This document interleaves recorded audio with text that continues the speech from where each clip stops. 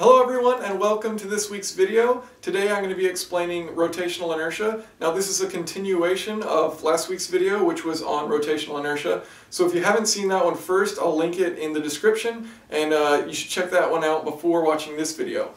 Now, as we discussed last time, any reduction in rotational inertia means you're going to increase the amount of available horsepower you have.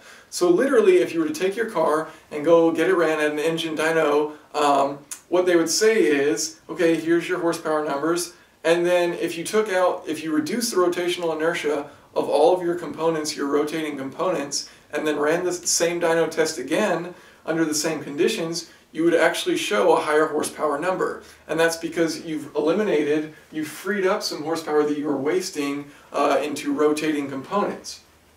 So I'm going to talk about some of the different things and how these reductions mean you're going to accelerate quicker. So one of the easiest ways to talk about this is equivalent mass. And this is a way to express the effects of an object's moment of inertia on acceleration. So an example would be by removing 1 pound of your tire, in each of your tire, if there was some compound that was lighter and just as strong and everything, and you could remove it from your tires, well, that may be worth removing an equivalent mass of, say, 2 pounds. So what that means is the effects are the same as removing 2 pounds from your car on acceleration. So if you've seen my video on the effects of acceleration, the effects of weight on acceleration, then you would understand, okay, well, 2 pounds means I can accelerate this much quicker. So you may want to check out that video.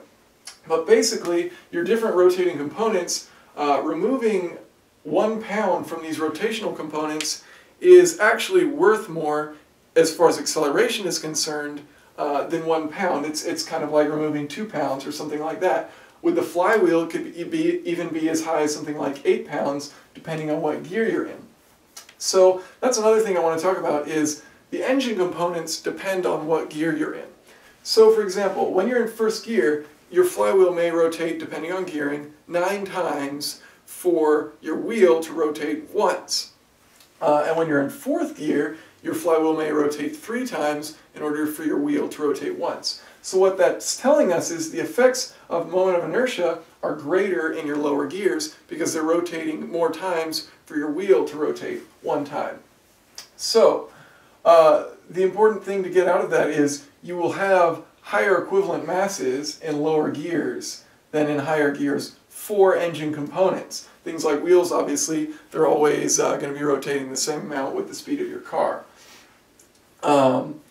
Now, another thing is, well, how does rotational inertia affect braking? And the real answer is, well, it would be the exact same, assuming that traction wasn't the issue.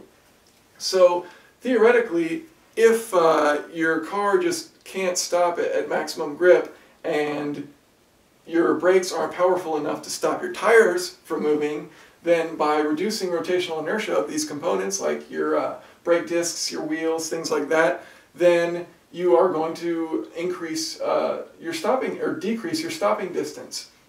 So the thing to think about there is if you put your car in neutral, obviously none of the engine components are going to matter. But nonetheless, tires generally are the limiting factor for braking. So it's that friction that causes whether or not you can stop earlier, not necessarily the rotational inertia. But nonetheless, it could help, and it does give you the benefits of you'll have reduced brake fade and reduced brake wear because you don't have to stop as much force. You don't have to use as much energy to stop your car.